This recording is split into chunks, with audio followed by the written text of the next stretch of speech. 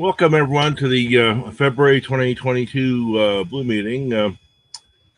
Randal Schwartz will be speaking, talking about, what's that, Flutter something? Flutter. Just Flutter? Okay. Just Flutter. Yeah, well, Dart and Flutter. Dart indirectly, though. Okay. Yeah. Go ahead, Randal. Oh, okay. Well, that's it. Easy then. I'm going to start sharing my second screen, and hopefully it'll work. It'll look all completely blue for a second. And let me switch to that so I can actually present on that. Where is it? There it is.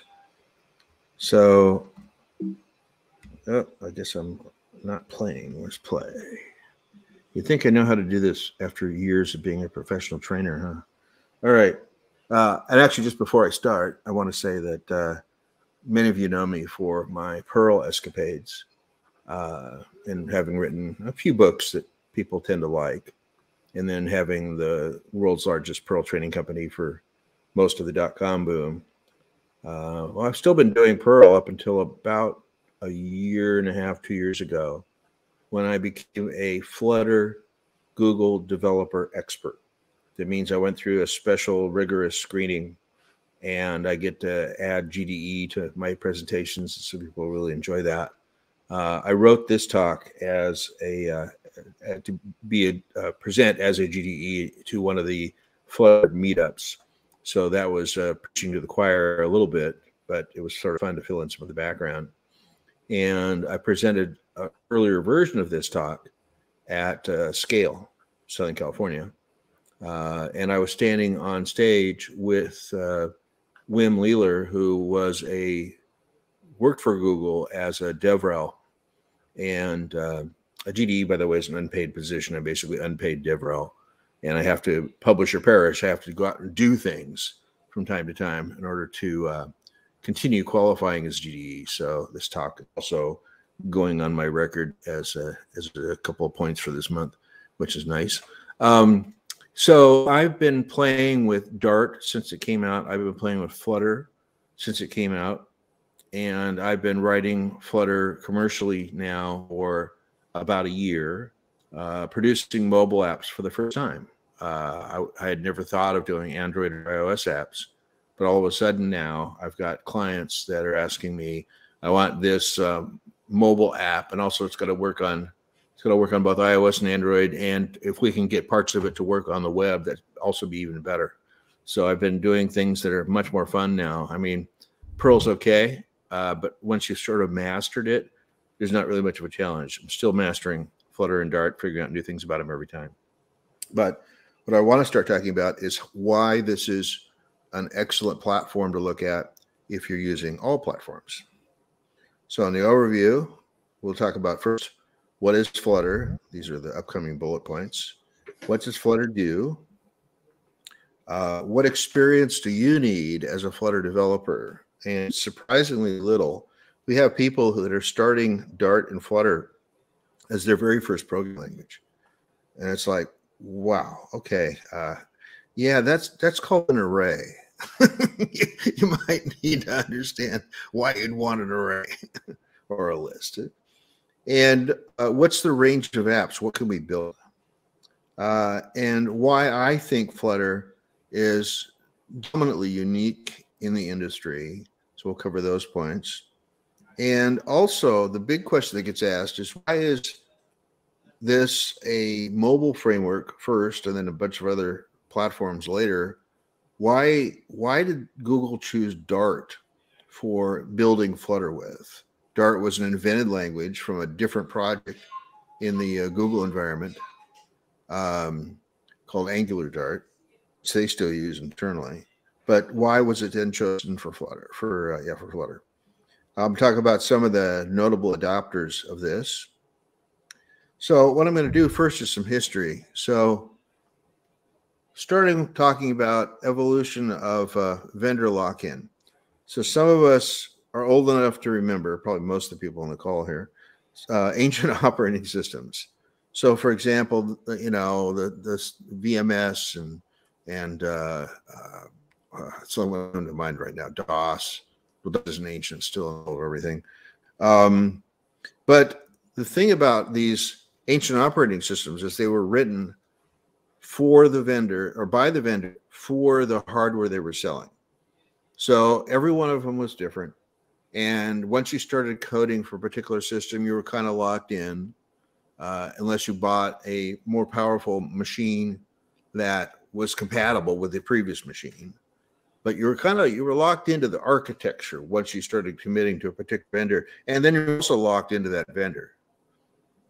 And the operating systems were generally closed source.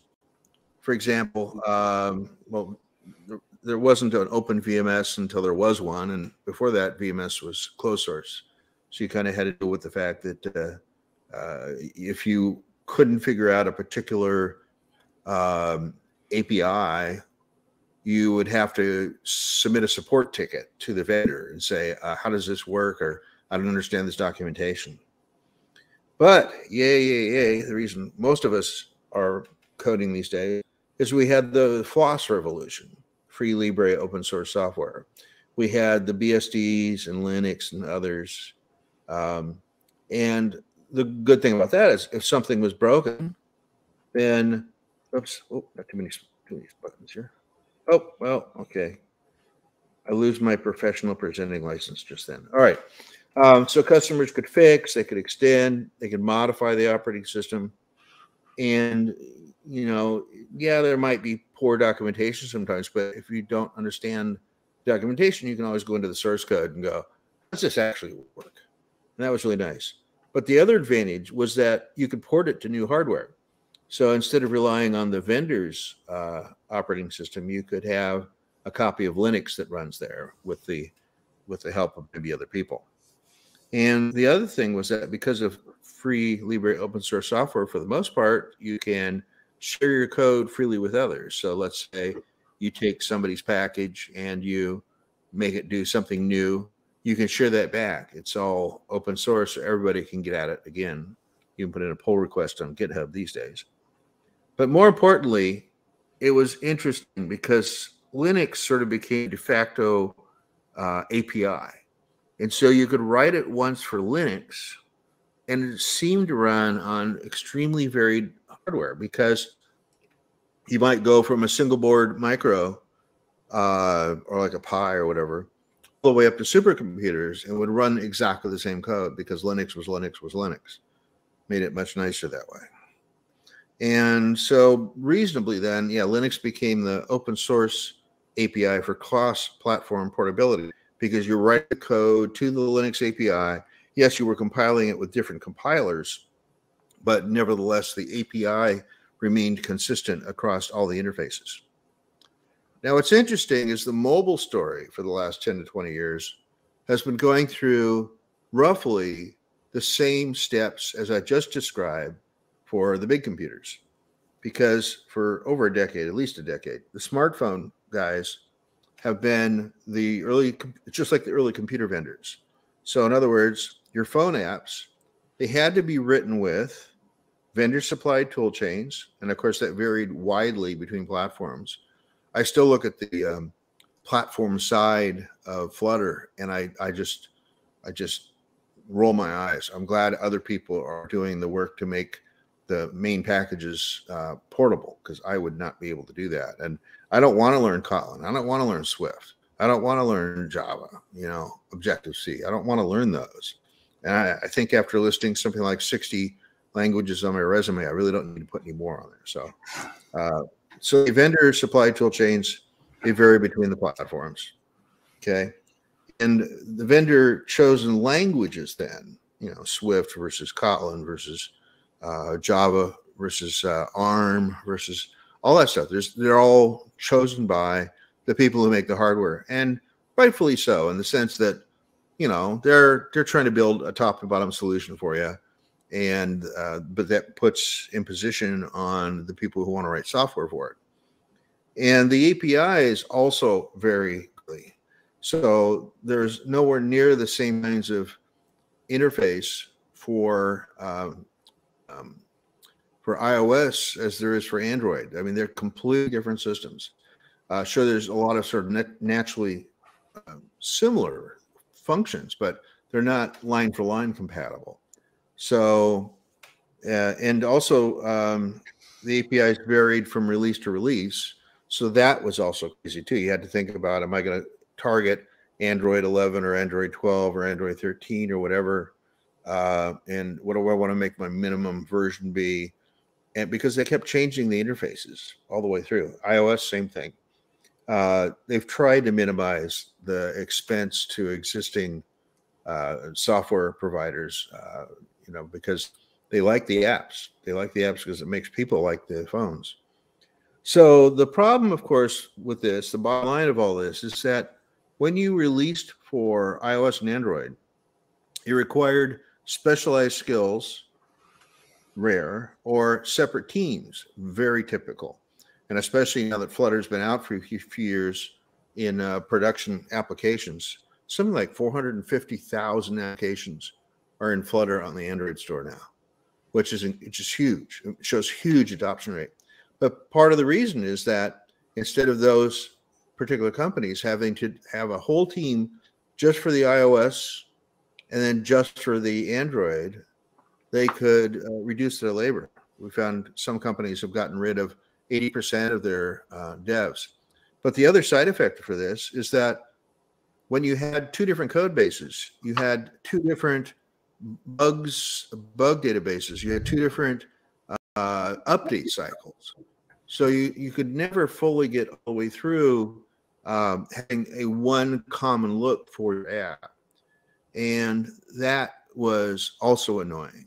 And of course, you had to have the two specialized teams to be able to fix those and update those and so on. Okay, so here's the talk, and here's what this is all about. Along came Flutter, and suddenly the game has changed. So what is Flutter? Flutter's a mobile app SDK. It is, it comes, batteries included, framework, engine, widgets, and tools, and continues to mature, probably new release of Flutter every 3 months or so. So they're really making it cycle. I often comment that if you are looking for training materials or just more enhanced knowledge about Flutter, you have to look at the date of publication. And if it's older than 6 months, it's probably outdated already. So it's been sort of awkward. I originally got into Flutter because I wanted to write some books on it and kind of repeat what I did with Perl. But I'm glad I didn't actually start writing a book because things are moving so fast. There's so much material out there that is outdated because the Flutter guys just keep moving faster and faster. And so what Flutter does is it gives all the developers in a productive way to build and deploy beautiful apps, incredible apps.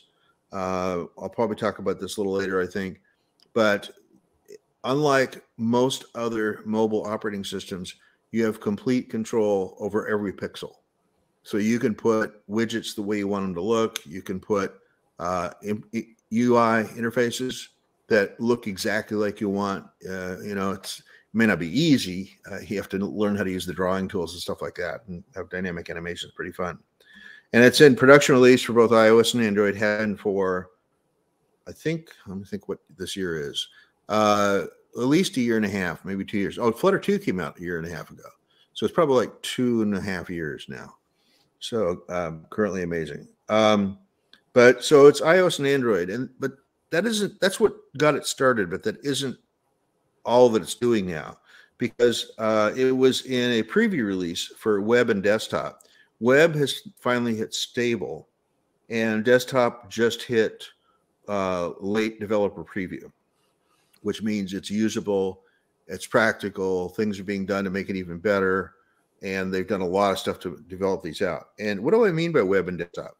Web is web in your browser. So while originally this wasn't to make cool animations on the web, I mean, if you remember back to the Flash days, and maybe even Java in the browser days, where you could have some custom UI, custom API for the web, and it would just take forever to download and load on the first page hit. But it would still be amazing. It would be like nothing like any of the other widgets on the screen or whatever. But what's nice about Flutter on the web is that you take the exact same code base that you ran for mobile and 95% of that will just work straight across. You just run the same code on the web. In fact, sometimes when I'm testing a mobile app. I'm testing it actually on my web browser because it actually compiles quicker for that. It turns out Xcode is really slow for all the things I want to do with it. So Flutter can be translated into Dart, and Dart can be translated into JavaScript, which is how that works. Or Dart's translating into JavaScript. So that'll run in pretty much modern browsers. Don't need anything special, any special extensions or anything. It's just basically skewing out as JavaScript. And they're also working on a WASM compiler for it. So you would actually spit it out as a WASM file. And that will run faster and more powerfully in every browser because WASM is pretty much a standard now. But there's also the whole desktop game. And this comes in two flavors. Dart itself can compile to Windows, Mac, and Linux. And that's a command line application. But Flutter also knows how to put up, graphic interfaces with all those. In fact, the latest Ubuntu release includes an installer that transparently is actually written in Flutter. So they took the widgets that made up the rest of their TK toolkit that they use for all the standard displays, and they created them in Flutter so they could have reusable components. And so they're actually building almost all of their new UI stuff with Flutter rather than with TK or whatever the one was just before the current one. And so that's pretty amazing too. Same thing on Windows. They have Windows, the name of it, but the standard Windows UI. They have widgets that perfectly emulate that. And so you can't tell that. It comes up in a window, and it can have all the standard drop-down bars and menus and resizing and all the stuff that you would normally find if you wrote it in the native Windows toolkit. What's funny is somebody came up with a Windows 95 skin as well. So you can have your mobile app on your iPhone look like it was done with Windows 95. Which is pretty cool without a lot of work. I confused my client one day by sending him a version that's like that, but I have too much. I don't have time for all that. So now we're looking at multiple platforms. We're looking at iOS, Android, web, desktop, and windowed versions on Linux, Mac, and Unix or Linux. So there's a lot of platforms this already applies to, and pretty much the same usability, especially for the core things that have been around for a while, pretty much same usability for everything. And the reason they can port this stuff so easily is that the layering of Flutter involves one low-level embedding layer and then a layer that essentially implements Skia. And if you don't know, the Skia is the rendering engine of Chrome. So it has all of those features built into it working well. So a copy of Skia is actually embedded in everything that Flutter is building. It's also used for Fuchsia, and Fuchsia wasn't known a lot about at least last year.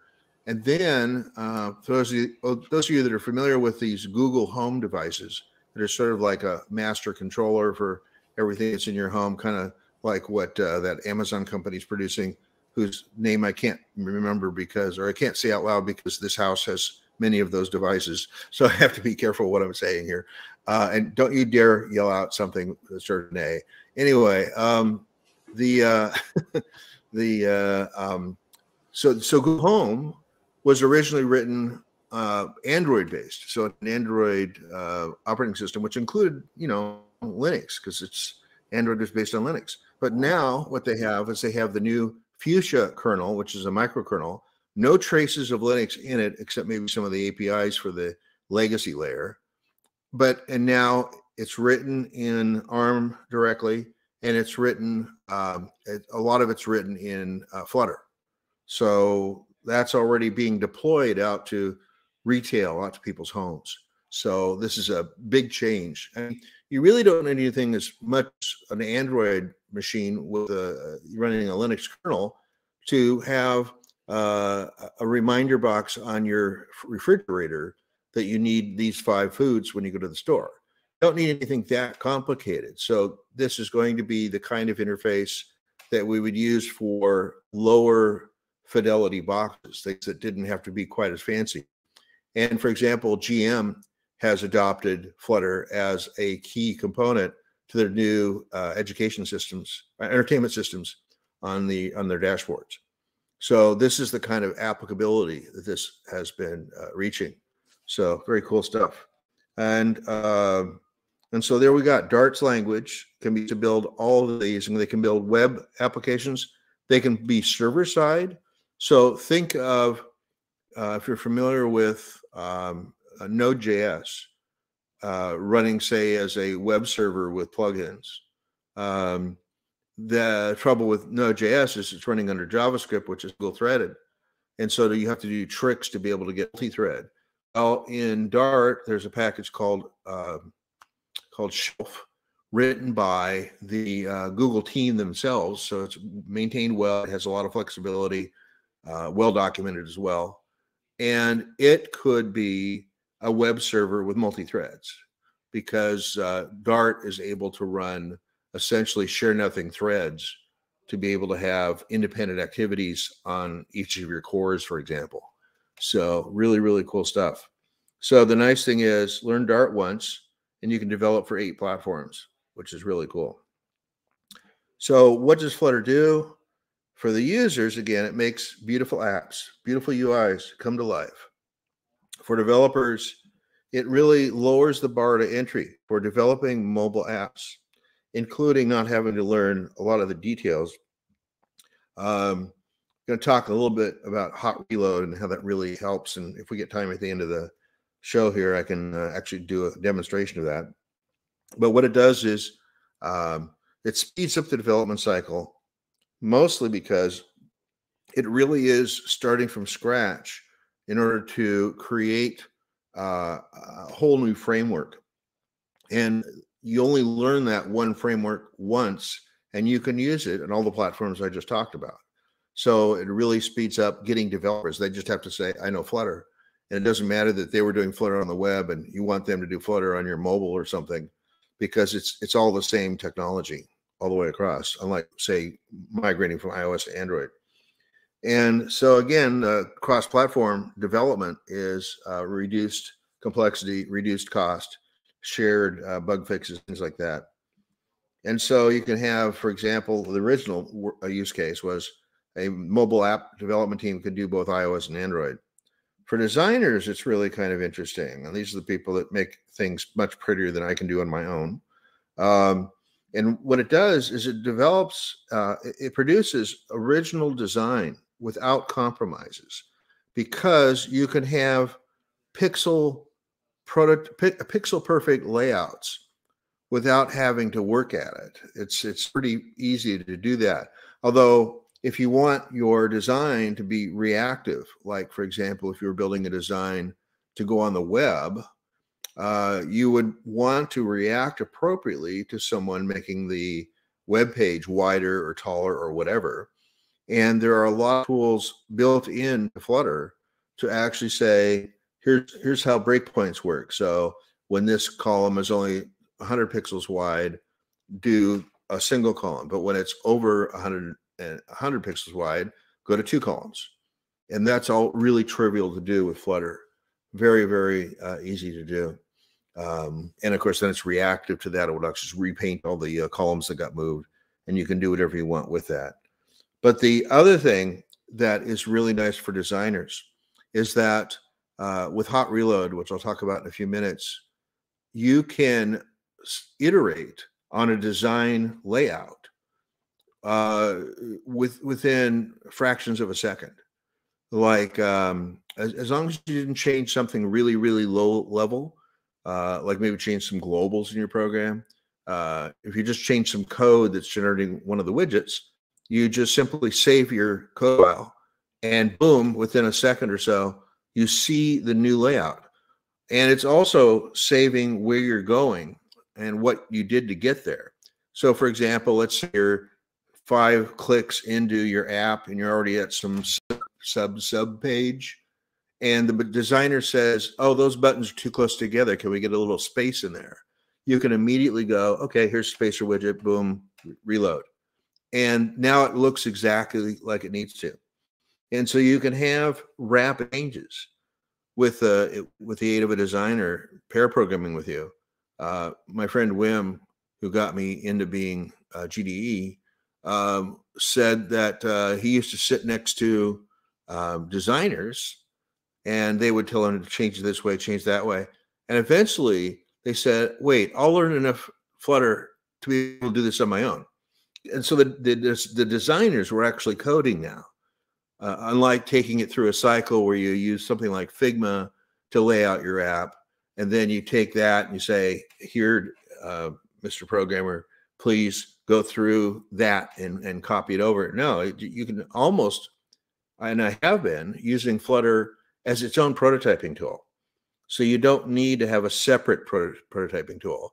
You really can develop from the initial default app all the way to your full app, mostly just hitting hot reload, occasionally hitting hot restart, but that's not that long when that happens.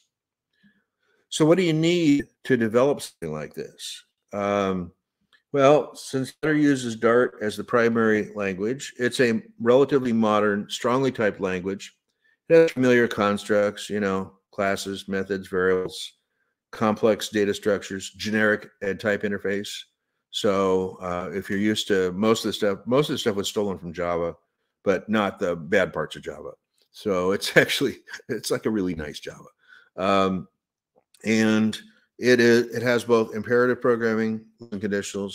It has functional programming where you take a list and you apply a map function on it, and it can do the same thing to each element of the list and gather the new list on the output.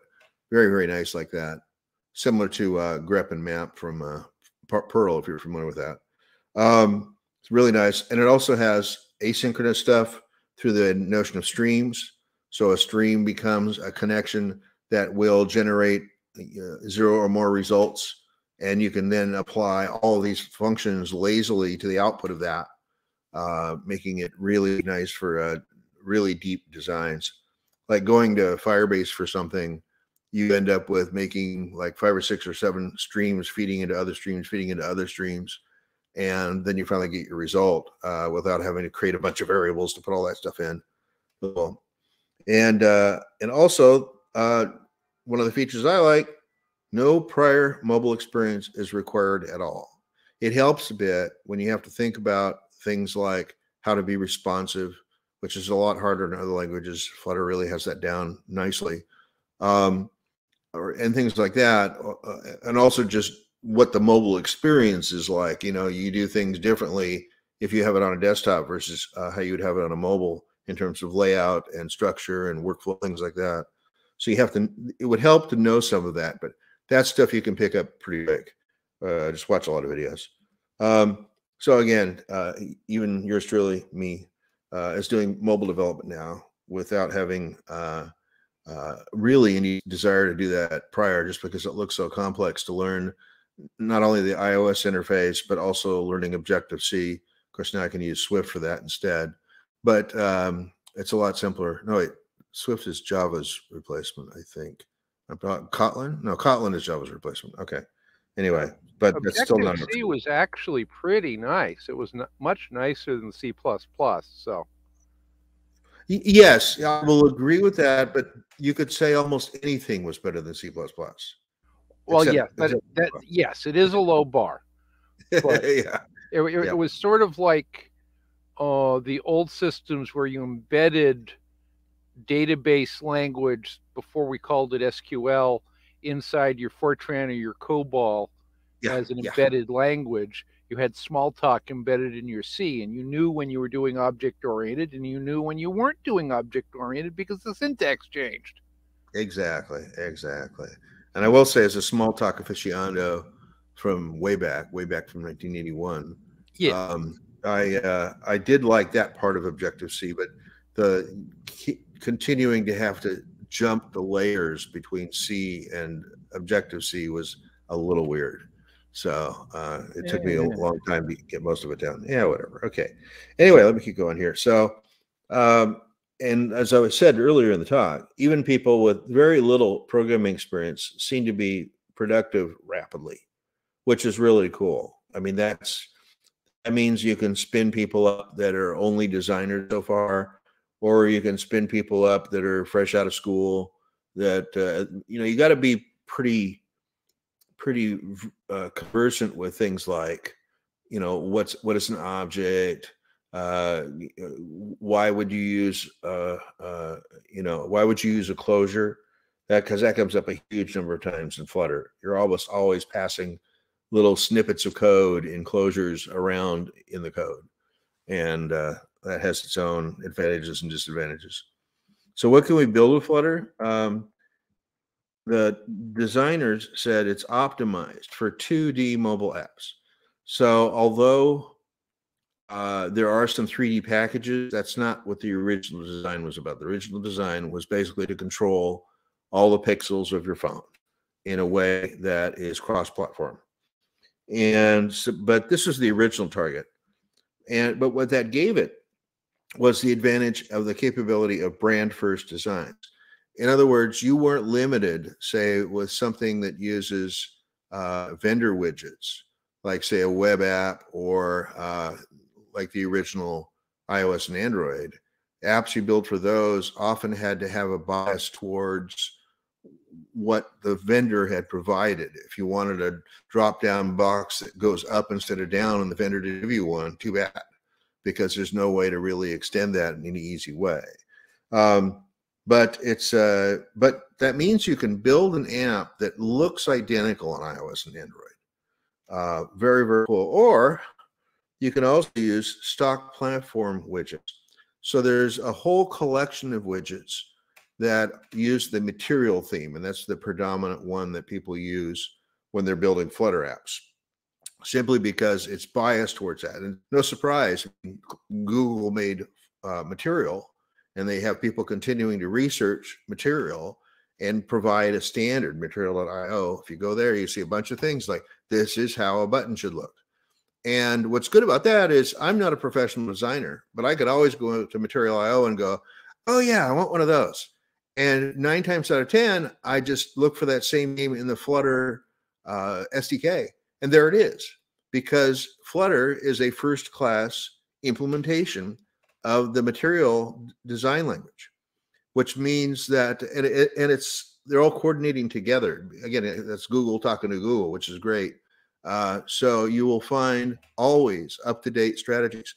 Like one of the new things that got announced at Google I/O, I think 6 months ago, was this notion called Material 3, which allows a user's preferred coloring system to influence the colors of the widgets in their apps, which I think is a little overkill. But I mean, it's one thing to have light and dark, but to also have my preferred color is green. Okay. And then have that influence all of your widgets in all of your apps. A little crazy to me, but that just got rolled out into Flutter. So now if you want that Material 3 look and feel, it's called Material U also. I mean, Y-O-U-U, Material U. I think that's taking personalization just a little overkill, but hey, it's Google. They have the money to do it, so sure. But now the widgets are starting to understand these nuances, these same things that are already rolled out into Android. So Android, I think, got them first, but Flutter is now really close behind. So you can use all these material widgets, but let's say you're building it for the iPhone market, and you don't know if the users are going to go along with material-looking widgets on their phone. You can build using the Cupertino family of widgets, and that's what they're calling the Apple widgets. They don't want to put the word Apple in there, so it's Cupertino. So you can use a Cupertino drop-down bar and a Cupertino text window, and they all look and feel exactly like they do on iOS. And it's interesting. I've heard stories about how they did that.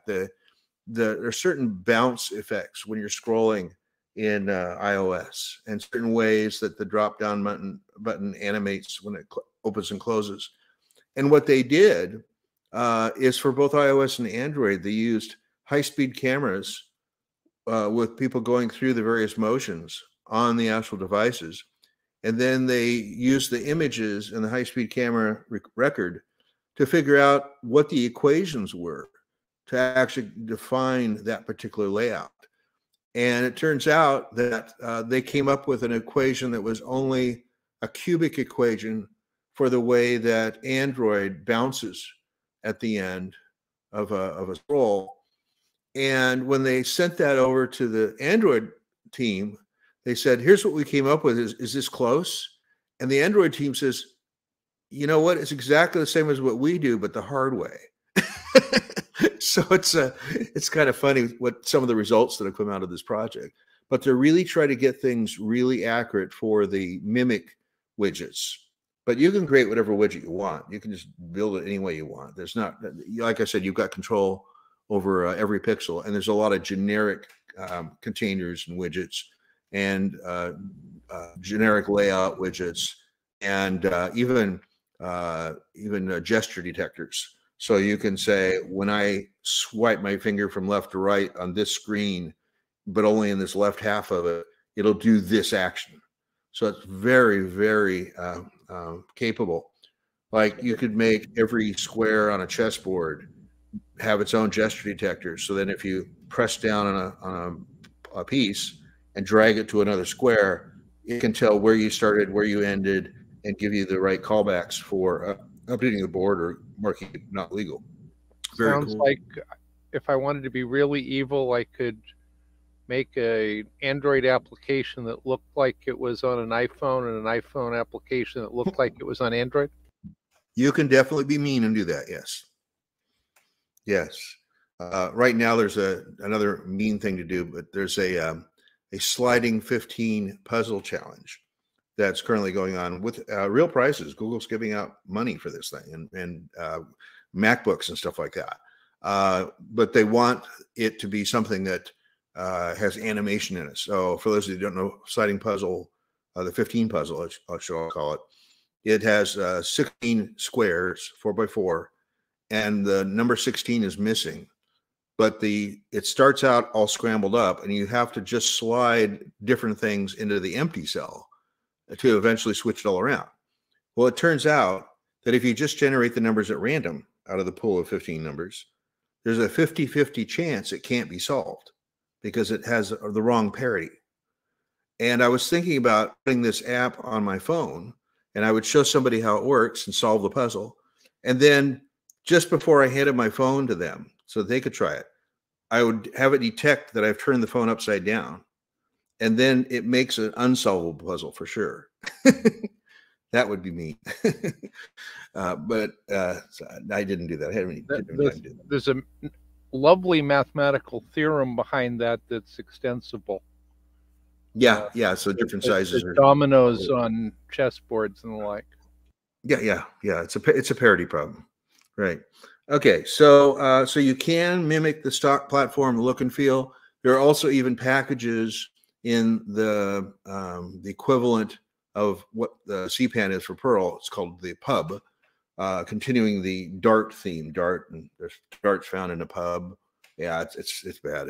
But that's how it was first referred to for me. So, but there's a package that actually has you write almost no code to be able to write widgets that on an iPhone, they look like the standard iOS widgets, and on an Android, they look like the standard material widgets. So I don't even have to put a lot of work into that. Now, of course, they restrict both of them to their common denominators because there are some things you can do in one field, but not the other. So yeah. Okay, enough time on that bullet. Let's keep going. So again, you have the ability to access full-featured apps, including the native services. So there are packages for pretty much everything you'd want to talk to: camera, geolocation, getting on the network, accessing device level storage. There's also third-party SDKs for all sorts of things, and more and more every day. I'm thinking there's about something like 100 new pub packages uploaded every day. Some are updates, but most of them are brand new and cover so many different areas. It's really, really, really remarkable. And if the thing you want is not in pub yet, it's fairly straightforward.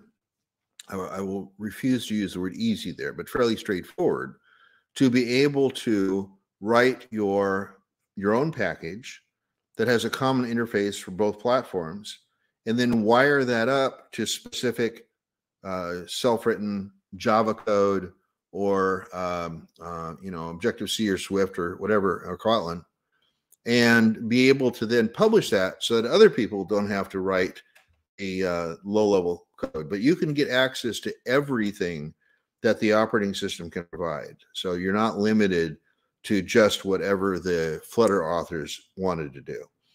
And in fact, as of 5 or 6 months ago, they added support for FFI on all platforms.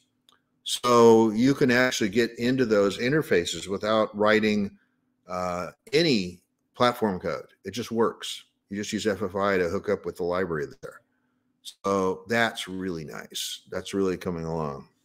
Who makes and uses Flutter? Well, so it's an open source project to the highest degree that we can mean that, in that all of the code originally came from Google, but as of not the most recent release of Flutter, but I think one of the slightly earlier releases of Flutter, something like 70% of the code came from pull requests.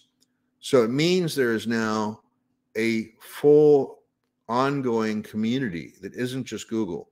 Google still controls the roadmap. And so, again, still heavily supported by Google, they're putting some large number of employees on both the Flutter team and Dart team. I don't know the exact number.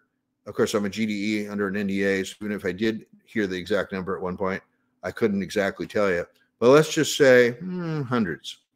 We'll just stop there, because it has now become important for Google's future, in that it's silly to put Android into Google Home. That's overkill. And also, Google doesn't control the Linux kernel. This guy that lives down the street here does. And so that's part of the issue there. And so by having Fuchsia in place of Android for Internet of Things, it's going to mean Google can control the whole stack and make changes to the whole stack, which is going to greatly improve, I think, the devices as we go forward. Already, a couple of mobile phone manufacturers have talked about making Fuchsia their language of choice or their framework of choice for their particular mobile phones. So this is going to go lots of places. The other thing that was nice is that this also meant that they weren't using the Java interfaces that got Google into trouble with Oracle. And I forget, I think the latest one went in favor of Google, but that doesn't stop Oracle from trying something else, a different angle for it. So if Google moves completely out of the realm of needing Java interfaces, so much the better, because then they can stay completely away from that lawsuit, because that could be very expensive if Oracle ends up owning a piece of every Android phone that went out, for example. That would be bad. So, and like I said, community communication contribution as well. So that's nice. 3/4 of that release of Flutter that I just mentioned. And Google itself is using Flutter to build business critical apps for iOS and Android. So this is things that are related to Google products. So you need a good mobile app to talk to AdSense and AdWords. Well, that was all done in Flutter. Very nice stuff. Mobile sales tools, things like that. So their mobile sales tool is done in Flutter. The store manager for Google Shopping Express.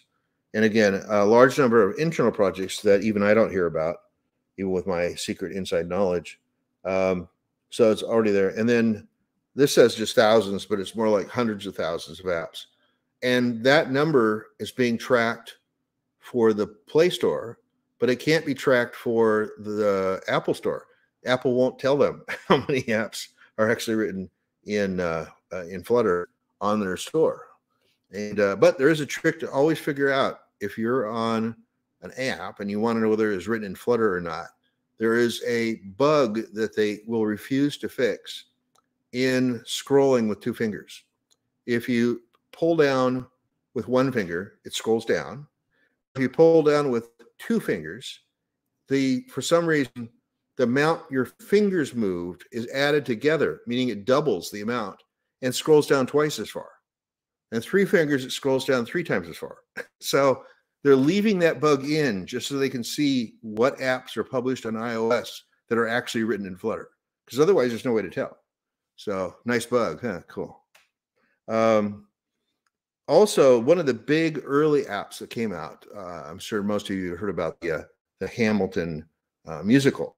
Well, they wanted from scratch in 3 months, both iOS and Android, and it had to be beautiful. It had to be something that was usable by the audience or potential audience of Hamilton attendees. And this company in New York did it in 3 months from scratch with Flutter, being one of the early strong adopters of Flutter, and had a lot of assistance from Google because they really wanted this showcase to happen, and ended up working fine. And it's still out there. It's still, I think, for something like some number of weeks, it was the #1 downloaded app on the Google Play Store because it was incredible, and it still gets highly rated, lots of stars, all that sort of stuff. So cool. Why is Flutter unique? Because Flutter doesn't use WebView like you would have, say, in a React Native app. It also doesn't use we call them OEM widgets that came with the operating system, like a Cupertino button or a material, whatever, right? So there's no, when we're designing the app, when we're making use of the app, unlike other platforms like React Native, where you sort of start with a DOM over on one side, and then you build through it, and it has to go through some sort of gateways to talk to physical I/O and things like sound and stuff like that. You're constantly going through bridges for that. Flutter basically is talking directly to all of its own pixels, so it doesn't have to talk to somebody about, I need to put a red square here. It's all already in the Schia layer of Flutter. And so that makes it faster. 60 frames per second on phones that can do it. 30 frames per second on phones that only go that fast are typical. Very, very typical. So it's full speed, animation, full fidelity, and so on. And again, like I said, uses Schia from Chrome to basically render its own widgets. And the cool thing about that, especially as a budding programmer, as a serious senior programmer, but new to Flutter, is that almost everything down to the Schia layer is all written in Dart. And my IDE, I can point at a symbol name that I have, like the name container. And I don't know how container actually works. I don't quite understand the documentation about what parameters it takes. I just hit that button and I'm at the source code for container immediately. So I can see, oh, I see, this is what it's wanting. It's wanting a value of this range, and so on.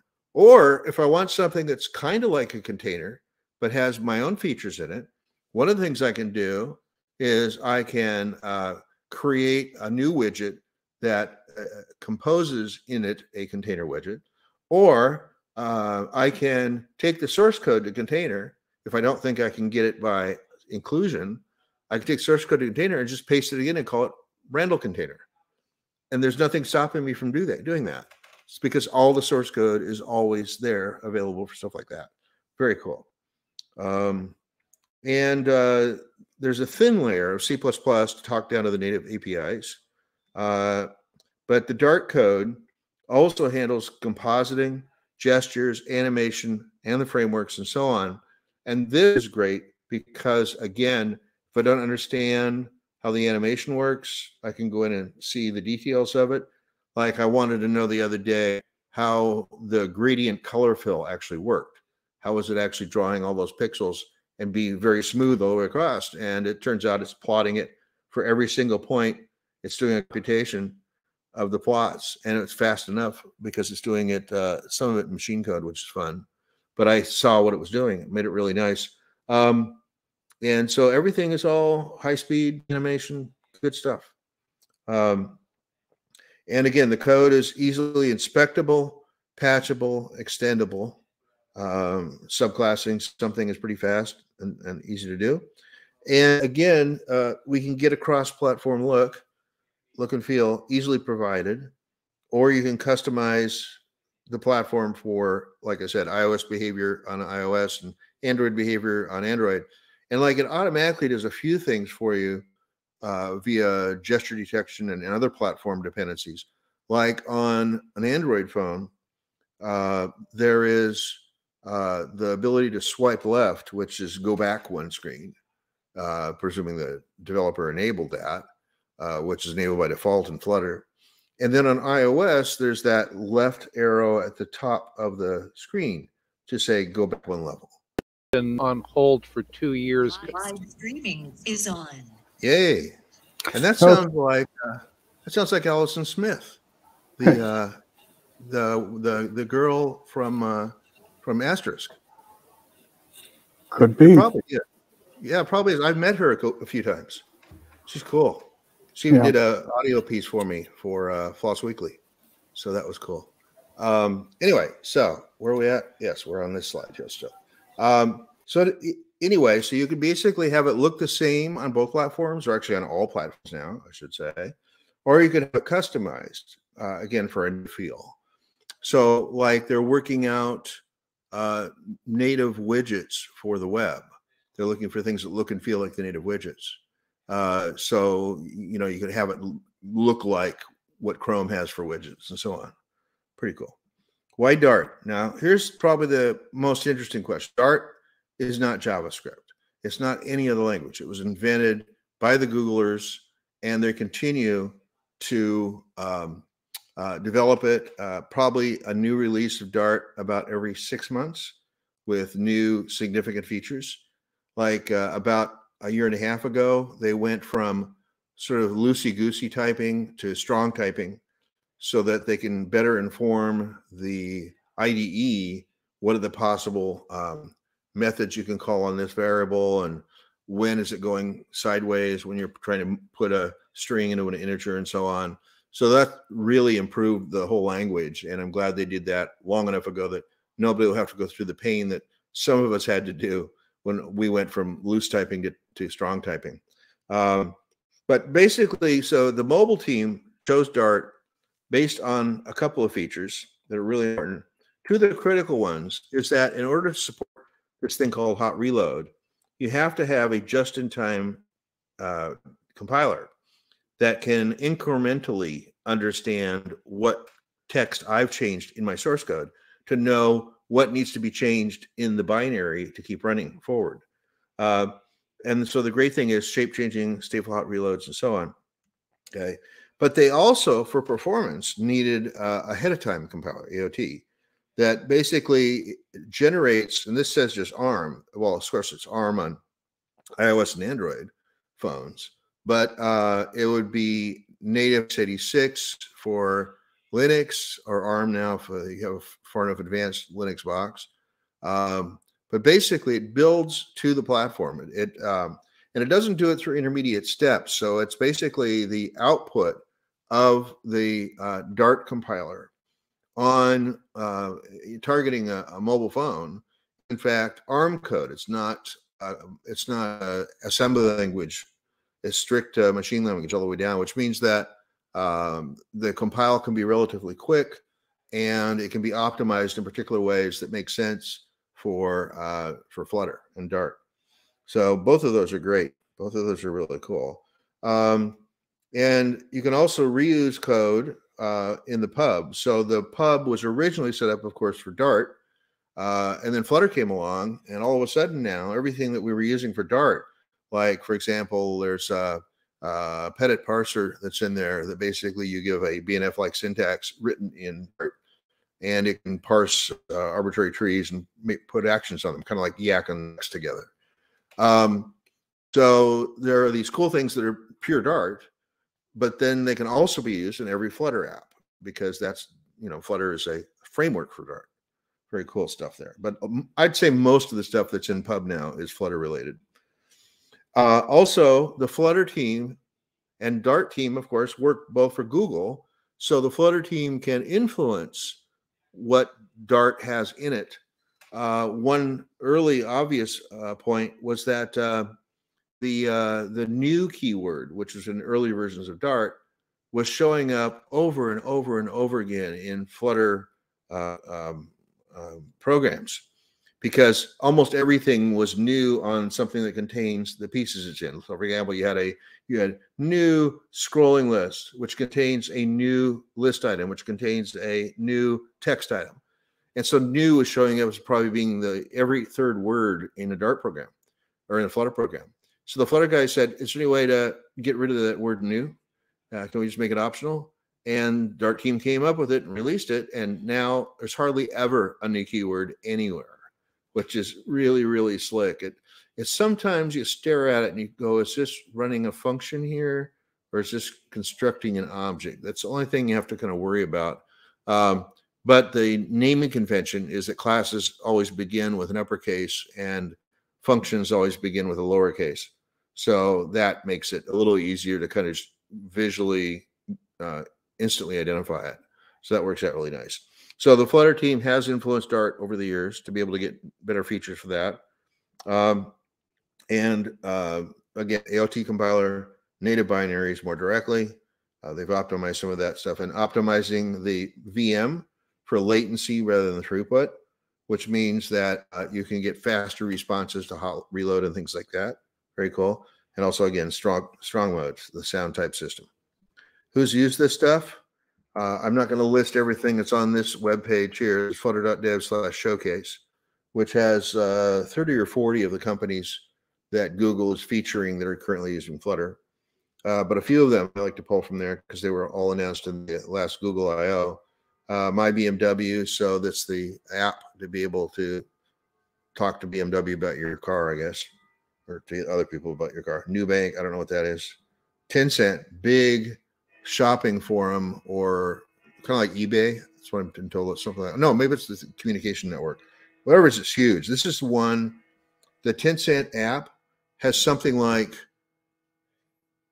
it's got to be the wrong order of magnitude, but I'm remembering 1 billion downloads, which, given the population of China, and it's the #1 app from their store in China, that kind of makes sense. If you got apps and you got 1 billion people, it's kind of easy. All right. Google Assistant. So that's the code behind the thing that's in your phone to be able to enhance your chats. Square. So that Square program you use if you're a Square vendor. That's also all in Flutter as well. So just to sum it up, the advantage of reactive views, no JavaScript bridge.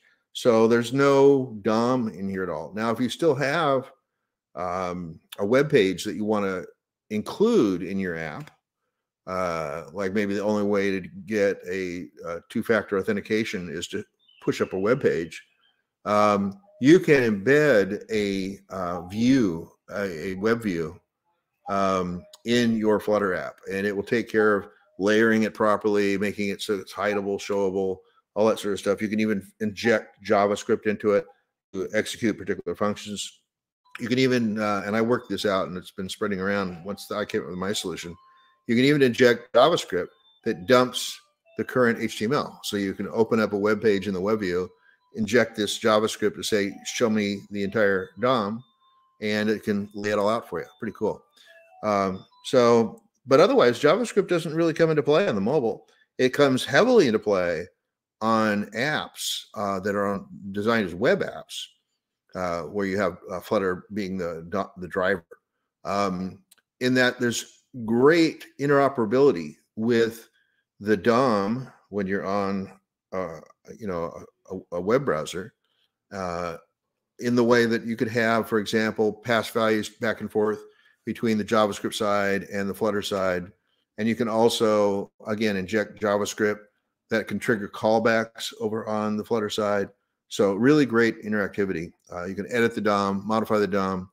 I mean, I was actually writing programs the other day that pulled up the DOM by access, and then I was actually injecting LI values and things like that, so I could actually draw what I wanted on the screen in a way that would be a little more flexible and cut and pastable mostly.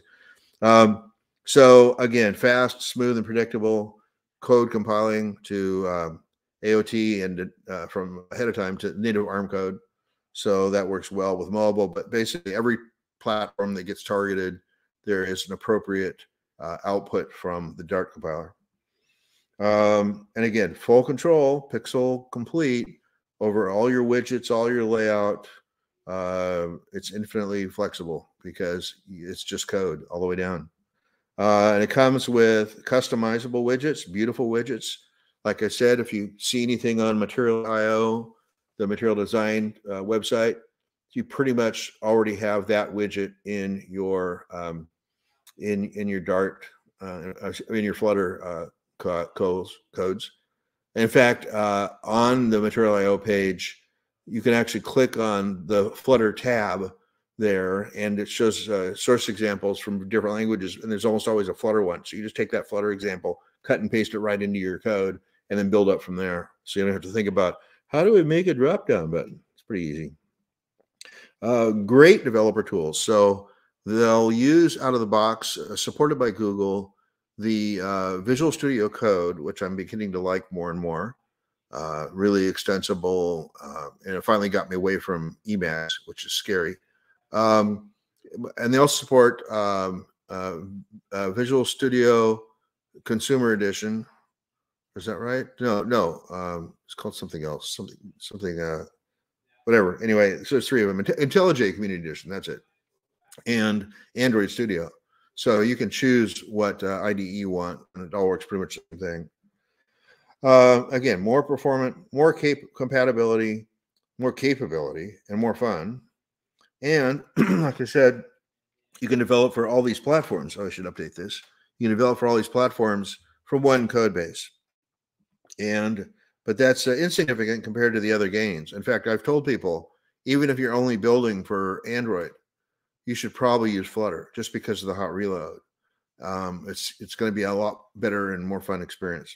So revolutionary. And for more things that you can look at and get information on, Dart.dev is the homepage for Dart. It includes, excuse me, the throat was going bad there. It includes the tour, which we call mandatory, because it's only about an hour-long read. That basically gives you the overview of what does Dart have in it, what it doesn't have in it, although less complete at that. It's just, if you don't mention it, it probably doesn't know how to do that.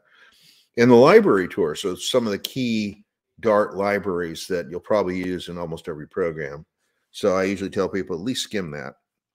And then on the Flutter side, we have lots of tutorials, code labs, and then descriptions of all the widget classes. And there are a lot of them.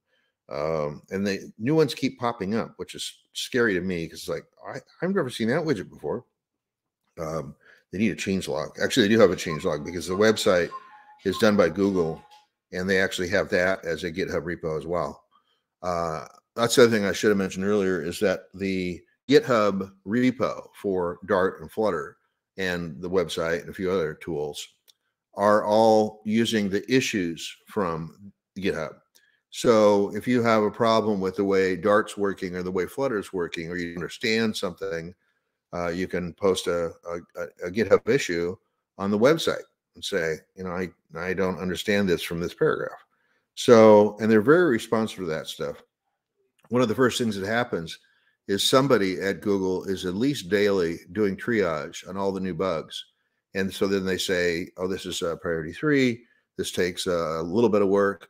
And this is a great thing for a first-time coder, first-time submitter. And they're really good at marking all those. So you just then search down by tags and go, what's good for a first-time code contribution? And that's all marked already. So go check those out. So yeah, anyway, so the GitHub is definitely an essential part of the process. And some early documentation shows up there too. There's even a wiki that they control, things like that. But it's all out in the end. So descriptions of the widget classes, a cookbook, which I've referred to from time to time. Basically, I have a task to perform. How do we do that in Flutter? And there's about 40 or 50 worked examples that are all organized correctly. And again, as I said, code labs. So tutorials are basically just about reading something and finding things out. Code labs, get your hands dirty. You're actually given a task, and step by step, you have to work your way through it. And any step, if you want to bail, you can just download their source code for that step and move on to the next step. Full API descriptions everywhere, everything. And that is the end of my slide deck. So if I've got time, I can do a demo. But mostly, I'd like to start taking questions for a little while. So let me hide this away. Okay. So questions. Everybody's quiet. Oh, what's a good place to go to start learning this stuff? Everything you just saw on that slide. I'll put that slide back up again in a minute. But basically start with the Google written stuff, because one of the keys that they've done, and they've done this very consistently, is that they actually develop all that stuff for the next release of Flutter and Perl in the background, so that when that release rolls out, the website changes instantly on the same day as the release and has all of the updated stuff. It's the only people that really can do that, because only the people at Google know exactly what's going to be the next release. Although if you watch the issues and the issues being closed on the various GitHub repos, you can definitely work out which one's which. Oh, wait, I'm going to do that. Let's stop my sharing. There we go. You can't see me otherwise. Yeah, so if you watch the GitHub, watch the issues being closed, you can kind of tell what's coming up. But the fact that the web team works closely with the Flutter and Dart teams to know what to have and what to write, that really helps.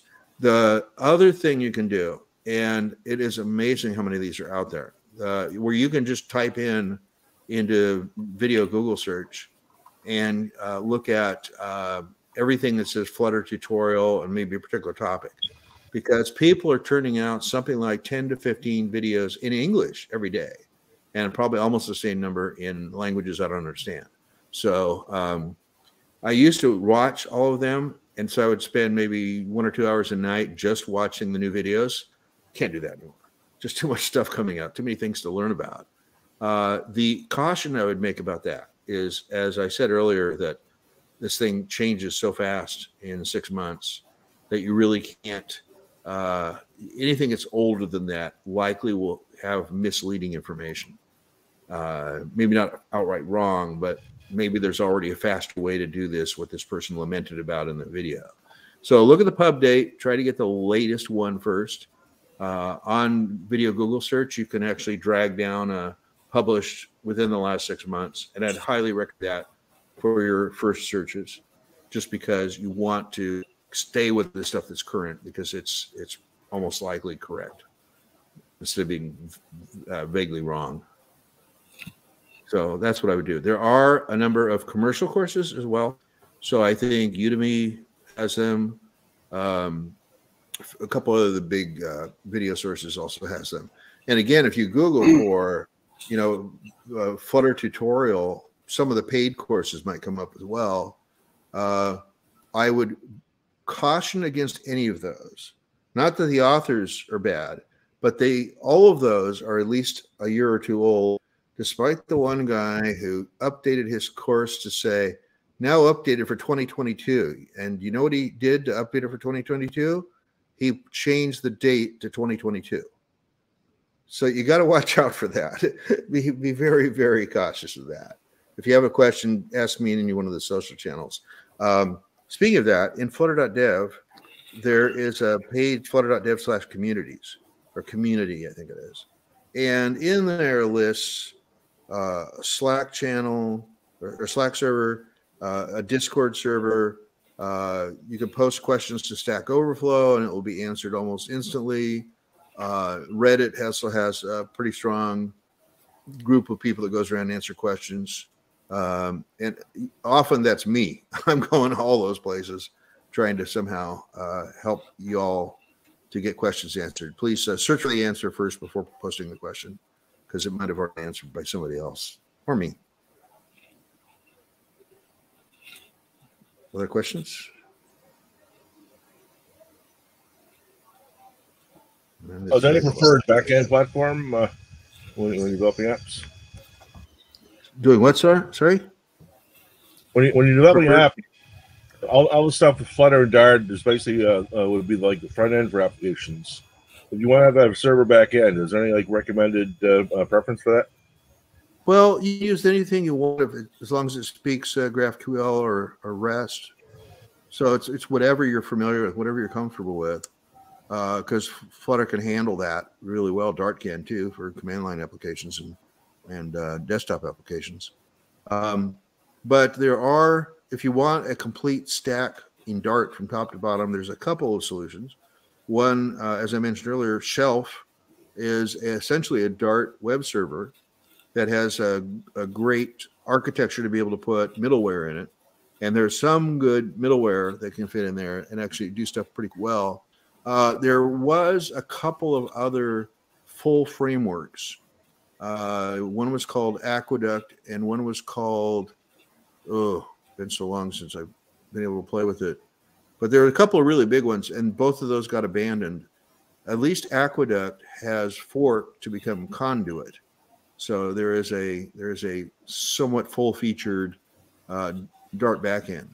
But like I said, you don't really need Dart on the backend unless what you really want is one language from front to back, which does have the advantage that, as you probably realize, when you're validating a value, you can't just do it in the front end because somebody could cheat the protocol and get past a bad value to the back end.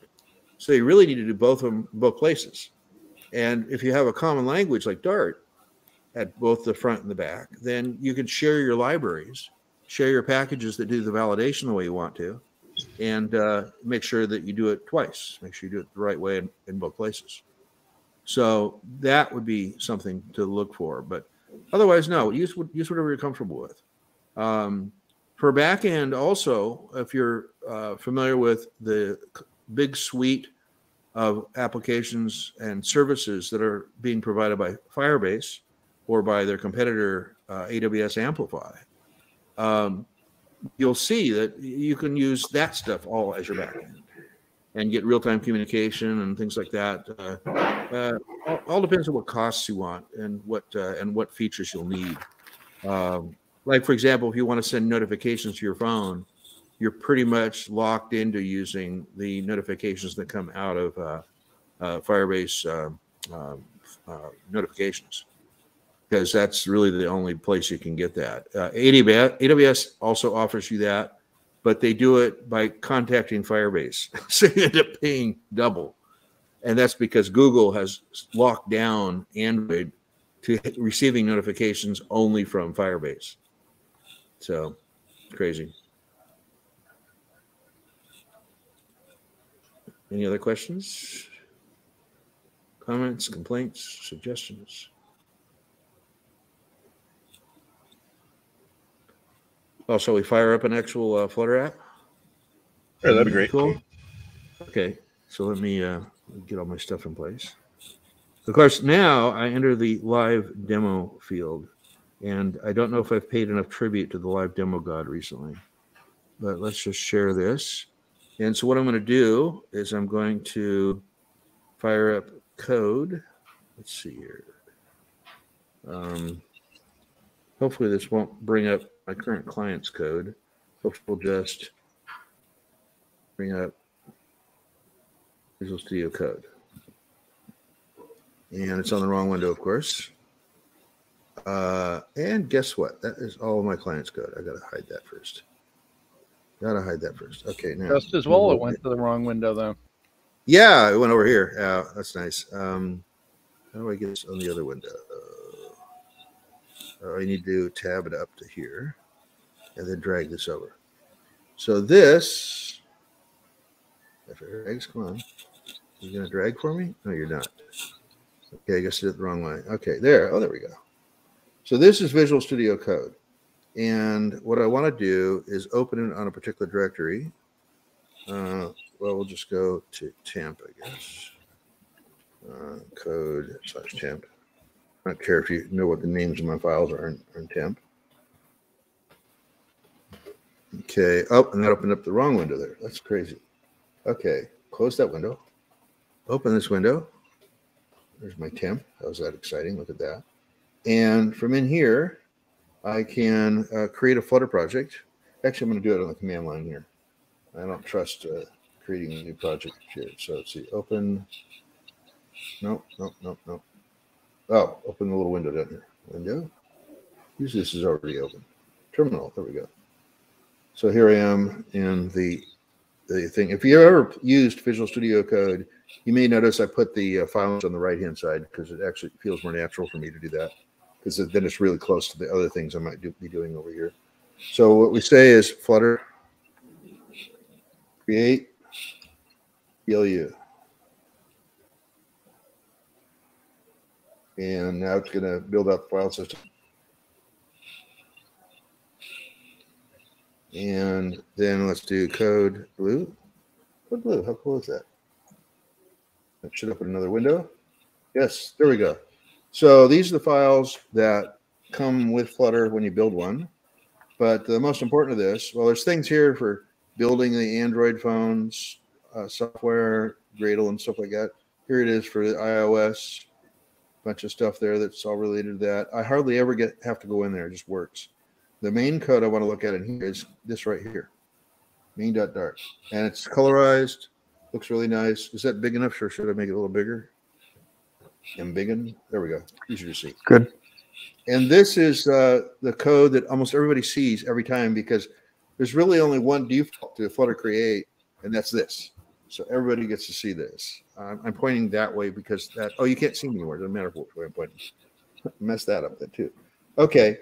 And the app is actually fairly simple. And I'm going to run this, not on my phone. It would run on my phone, but I'm going to run it on my simulator just so I can pull, I can basically do this. I think this will work. Maybe not. What do I get? Dart. Okay, that's there. How do I shrink that a bit? Corners here? Is this? There we go. Okay. I'm going to push this a little further over here. And this window I will get rid of because that's temp. I don't need temp anymore. Okay. So this is sort of what I stare at most of the day and interact with this over here and open files up. And then there's built-in Git connections and built-in debugger. So now somewhere my simulator started up. Where did that go? Woohoo! Ah, there it is. Okay. Oh, and you shouldn't exactly look at that. Ignore that. Anyway, where's my control for this? We'll just erase all settings. Yes, erase. That way I won't have anything complex. Now it has to reboot the phone, but that won't take long. Did I press the right thing? Should be. Okay, it's shutting down. Okay. Yes, the app I'm reading for Evergreen has a green background decided by the designer. I didn't pick that color. Not that I would mind it, actually. It's not too bad. Okay. So this is time passes. So let me walk through the code as long as we're here. So what it is, and actually I need it to be slightly further over here. Because I got to be able to see the 80th column. We really don't need to see that other thing there. Okay. And somehow this ended up buried behind that other thing. I'll probably just sketch back and forth like that. Okay. So what this is this outer framework here comes from material. And that's going to give you sort of the general skin. It's going to look like a material app. I would use Cupertino app if I want an app that had all the look and feel of an OS app. And again, that can be controlled by that one library I was talking about, where people can, you don't only have to do the apps once and it just does the right thing. So let's do this. Move this over a little bit. This is a small screen. I wish I had more screens and bigger screens. And so I have a title, and that's the title that will end up on the menu bar for the first. Oh, that'll end up in the name that it's sent to. And I want you to look for a moment at this thing called primary swatch. We're handing a color to it, and it's blue. And watch what happens when I change that once I get this thing up and running. And then so I basically build up my layout by having these apps or these widgets. So we have here extend stateful widget, extend state, which is part of this stateful widget. And then they have build methods, which basically lay out everything that's on that widget. So here's a scaffold, which is the structure of a page. So it has places for footer and header and things like that. And everything here, it's stretching into the, I bet my audio is going bad, right? It's too hard to hear? Is it horrible? No? Unreasonable. Horrible? Is that what you're saying? I can't hear you either very well. I said reasonable. That's reasonable, really. I can't mind. It's really crapping out. Well, we're not saying anything, so that's okay. Let me quit a few more things here and see if it's okay. Quit that. The problem is that when I get close to swapping, it goes bad. Everything goes bad. And like I said, it's only 8 gig instead of 16 gigs, so it's a little crazier. I'll just close a bunch of things. Oh, guess what I closed? Hug. No, I didn't. Okay. It's all correct then. Bill, it's past your bedtime. Thank you. Where'd that go? Yeah, I don't know if I can do this because it's for me. I can barely hear it, and it's probably sounding really bad to you. Let me just do this silently, but you'll see it, and I'll point out a few things when I get to there. Where did my VS Code go? Though? Oh. To bring it back up. We'll open in a second. No, that one didn't open the right place.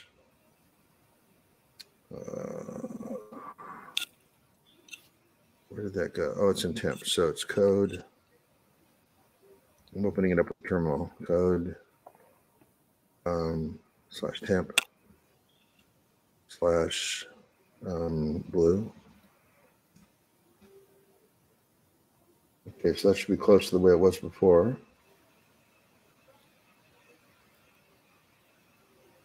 We don't care about Discord. We still have Wi-Fi though, that's good. Okay, so we'll start this app. I'll just show you the hot reload. That's the fun part. Okay, there's the code. Now we select this code, and I use an F5, and it will open up a window down here that has my compilation. And this will take probably a couple minutes. So again, this is a really simple app. All it does is it has a counter on the screen with a plus button, and you press the plus button, and it counts up by 1. But I want to show you 2 features of that to illustrate hot reload. So now I'm just stalling for time, a little bit at a time. And oh no, it's running on iOS. No. Don't do that. Stop. Yeah, it doesn't want to do that. It wants to go. I have to do this on there. Oh, I bet now would be a good time for me to put earbuds in. Hold on. I think that's partly what's happening is the echo cancellation is getting mixed up by my audio. Yeah, the earbuds are better. Yep. Hold on.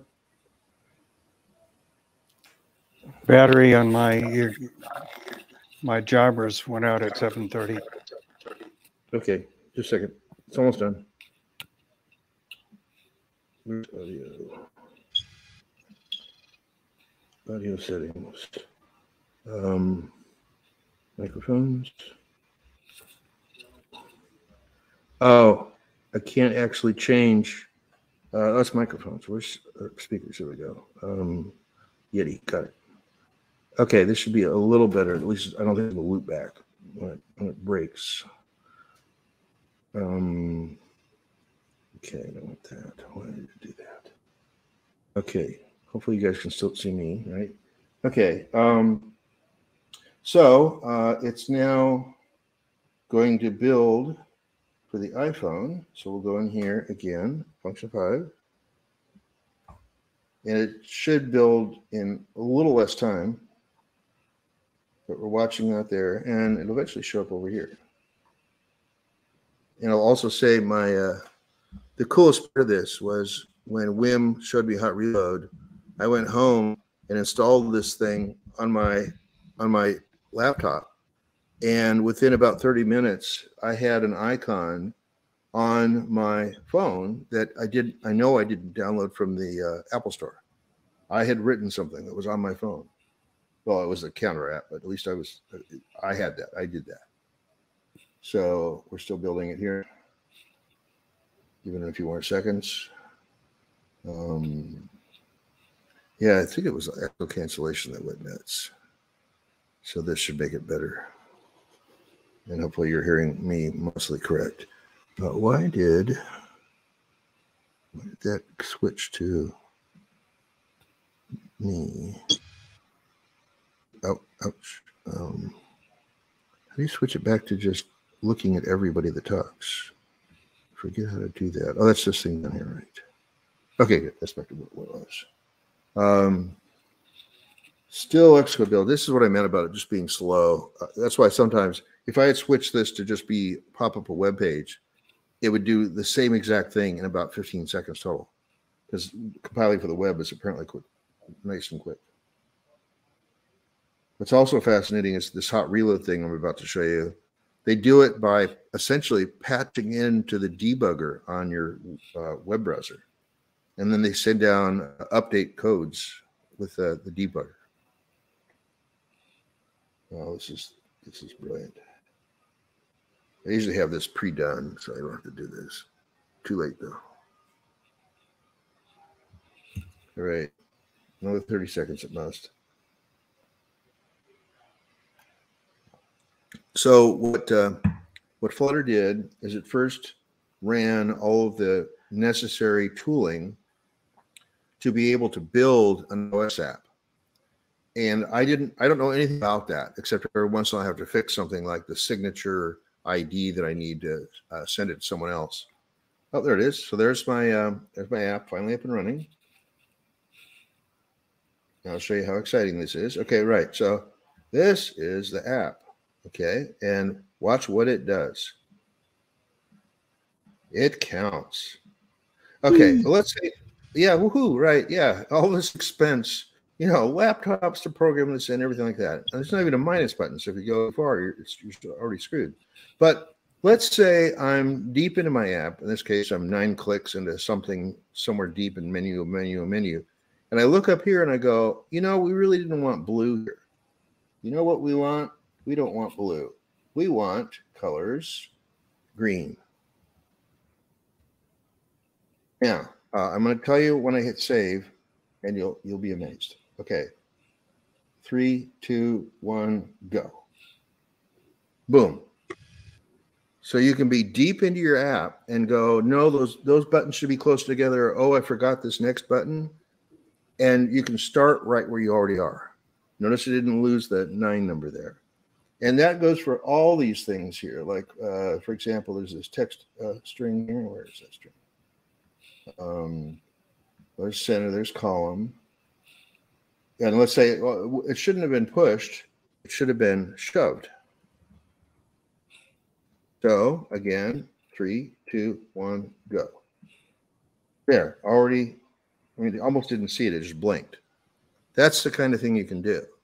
Is you can be sitting in there iterating on your code. You can add another page and then link to it from this page, things like that, all without needing to go through the very long compile cycle. Yes, it has to take a while to do the first time, but every time after that. But you know, I wanted to actually start the program over. I didn't want any state to be affecting my code.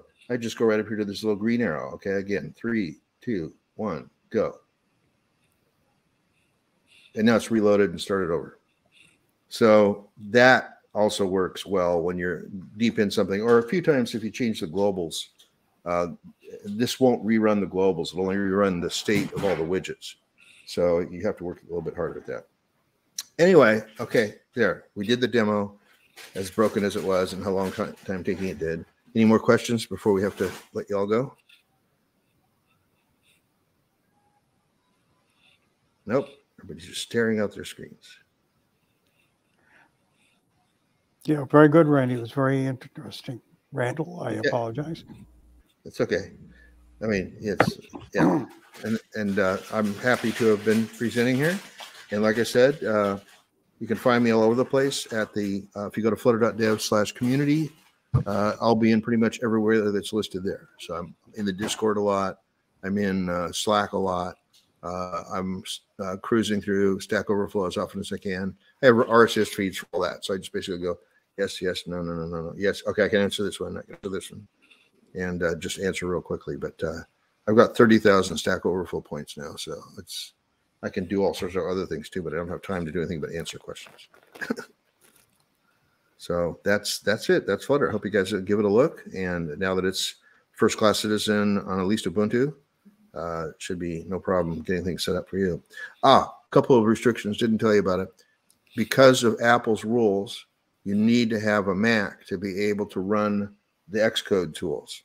So you can only build for iOS platform if you have a Mac. You can only build for Windows if you have something emulating Windows or actually is Windows.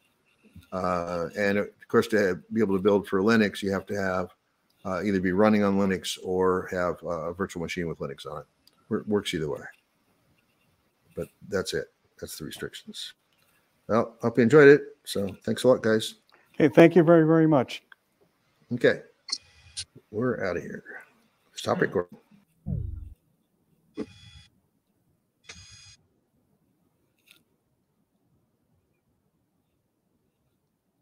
Thanks. We can shut off the live streaming now.